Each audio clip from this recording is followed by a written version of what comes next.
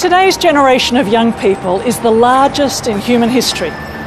With a population of 1.8 billion, 10 to 24-year-olds now comprise over a quarter of the global population.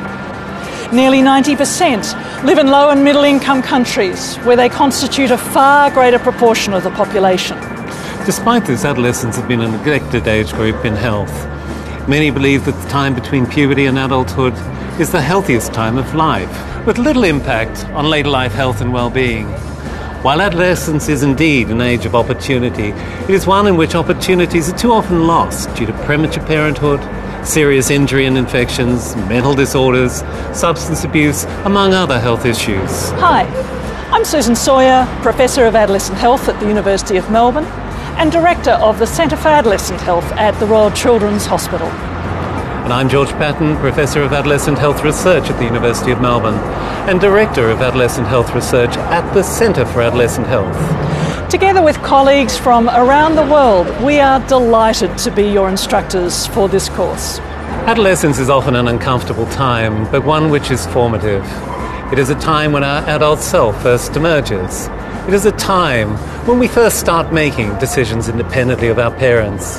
It is truly a time when we lay the foundations for future health and well-being. And adolescence is increasingly recognised as a time for investing in health, with benefits that continue across the life course.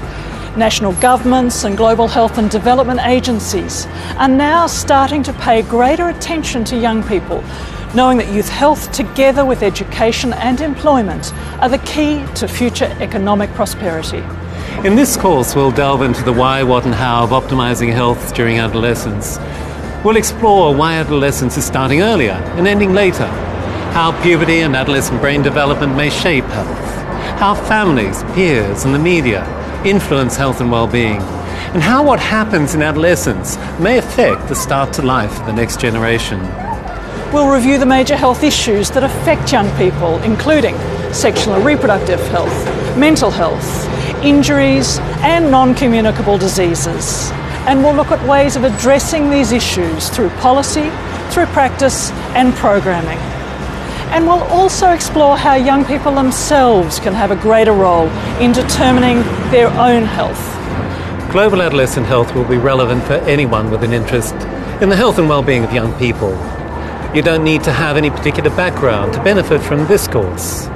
Whether you're a young person, parent, health professional, teacher, policymaker or programmer, we hope that you'll come away from this course with a greater understanding of young people and how we as individuals, communities and nations can improve their health and well-being. Will I see you online, George? I hope so, Susan. We look forward to seeing you too.